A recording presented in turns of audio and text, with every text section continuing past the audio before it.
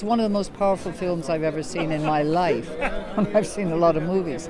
You know, it is extremely powerful, and also it's about something that matters. And so people should see it. And of course it'll be controversial because it's very challenging, you know. I love the fact that nobody in it is perfect. No one is. There's no sort of hero. No one is perfect. Everybody has their flaws, and yet there's a redemptive quality. He's a very powerful director anyway. I knew that from Charlie Casanova when I first saw it, and but this, I mean, confirms my opinion of him as a powerful, worthwhile, and an Irish director that we should be very proud of.